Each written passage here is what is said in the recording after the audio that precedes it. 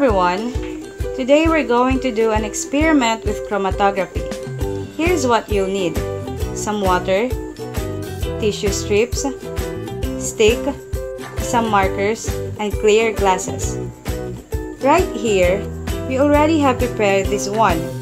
We place the tissue strips to the stick and measure the length based on the glasses that we have.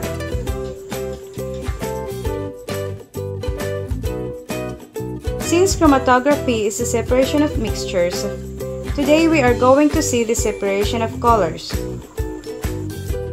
Make a line on the tissue strips a little ways up from the bottom.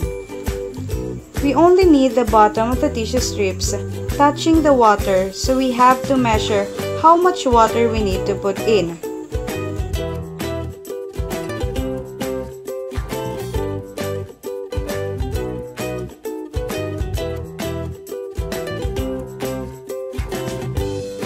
Hang the tissue strips over your glass.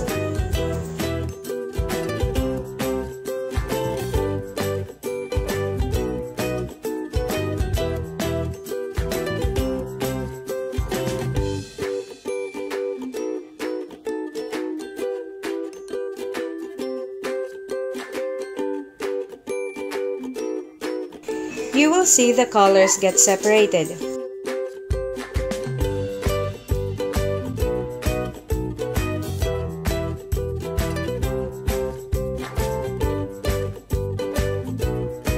And that's how chromatography works.